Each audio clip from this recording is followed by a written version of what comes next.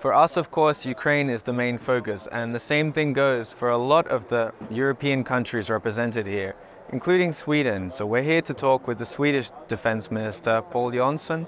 Sweden has been one of the top supporters of Ukraine in terms of military equipment in Western countries, from infantry fighting vehicles, from artillery, and maybe in the future Gripen fighter jets, which are considered maybe even better suited to fight off Russian aviation than the F-16s themselves. But just as it's joining the club, dark clouds are hanging over the very foundation of the integrity of the military alliance that NATO forms.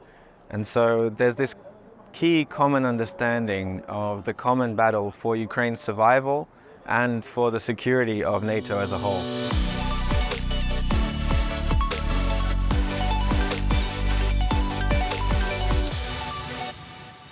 Minister Jonson, thank you very much for joining us for this short time. Can you tell me, how does it feel at the moment for Sweden to be on the cusp of joining NATO at a time when, more than any time in their history, NATO, the foundation of NATO's principles, are under threat? Well, I think we are hopeful we can be full-fledged members of the alliance within some weeks, and we are very excited to join the alliance because we think we can make NATO stronger, and we think that NATO, it is good for Sweden and it's good for NATO that we join, because we are in a critical time now for European security. Of course, right now with the full-scale war inside Ukraine, and Ukraine is providing the shield for NATO and for the rest of Europe, and therefore it's also so important for us to be able to continue supporting Ukraine. And it's really an investment also into our security. And of course the difference between membership and partnership is that when we're part of full-fledged members, then we're part of Article 5, and we're also part of NATO's common defense planning, and that will enhance our security. But is Sweden, among other NATO or soon-to-be NATO countries, worried by what's happening in the US and the statements made by Donald Trump about how he could just almost refuse to play that important role as a security guarantor for Europe? Does Europe have to change its attitude to its defense in the next few years? I think what is important is that we step up defense investment in Europe right now, and we are on the right trajectory. When Sweden joined, there will be 20 of the 32 allies who will reach 2%, but I think 2% is a floor, but it's not the ceiling, and 2% will not be enough.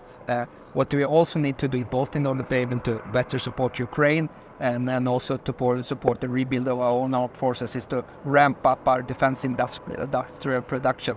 There's lots of room for improvement, because in Europe right now we have a defense industrial base for peacetime situation, but now there's a full-scale war in Europe, and then we have to ramp up production and adjust the fact that we need to produce both when it comes to air defense systems and artillery ammunition, both for Ukraine but also for ourselves. That has to be increase that production rate.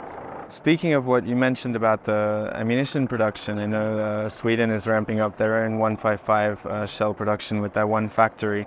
But I read in Politico today that some European countries, including France, Greece, were blocking efforts by the EU to purchase ammunition for Ukraine because they wanted more orders for their own industries. With this priority of supplying these shells to Ukraine, with US supplies under threat, do you see this as productive?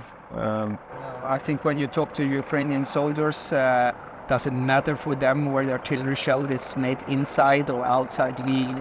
I think the answer is going to be no. So I think we need to be open also for finding the possibility to having third countries being able to produce, and we can procure for third countries also to send directly to Ukraine. I think that is what really matters. And therefore we should be pragmatic about these approaches. Towards the end of last year, there was a lot of talk about fighter jets, and regarding the Gripen, which Ukrainian pilots trained on. I think you mentioned yourself, and a few others mentioned that it was contingent on Sweden's final accession to NATO.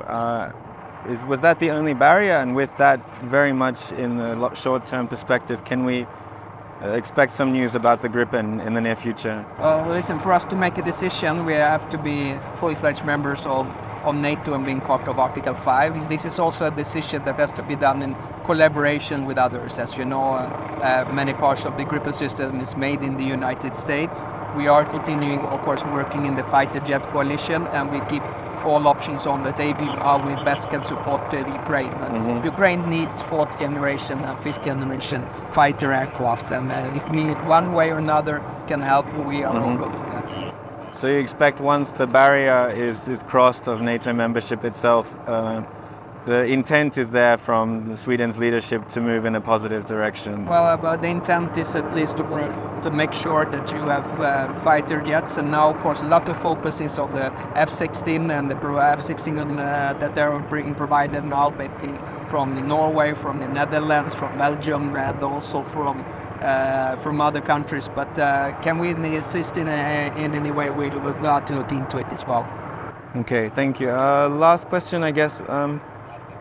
How do you think big of a threat is it in 2024 for European security as a whole if the West, especially the US, kind of begins to abandon Ukraine? And what active measures do you think will be taken here and in the next few months in Europe to stop this? There is no bigger threat to Swedish security or European security than that Russia would be successful in Ukraine. That is the biggest menace and the biggest threat to us right now. And therefore we have to be clear-sighted, and we have to take action and continue supporting Ukraine, because it is an investment into our own security, and we have to take those measures. We realize that Europe has to do more also for Ukraine, but it's extremely important also that the United States continue to be supportive of Ukraine and deliver defense material. When I was in Washington last time, I met with Minister Romero, we talked, and then I spent a lot of time on Capitol Hill making the case for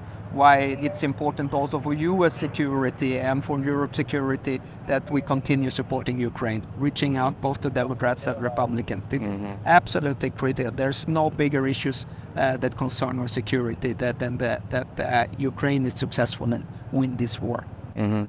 Thank you. Thank you. Thank you very much. Thank you.